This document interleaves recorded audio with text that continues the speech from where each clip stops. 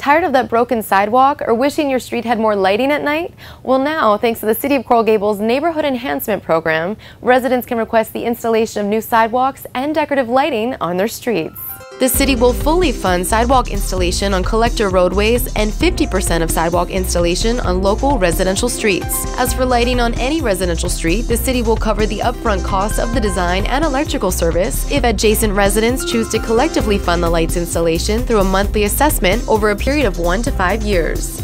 Residents may make a request for sidewalk and/or lighting installation by completing the Neighborhood Enhancement Program interest form, which can be found by visiting the city's website at coralgables.com and then clicking on the Public Works Transportation and Sustainability page. For more information, residents may also contact Jessica Keller, the City of Coral Gables Assistant Public Works Director, at jkeller@coralgables.com or call 305-460-5618. For What's Happening Coral Gables, Brianna Moles.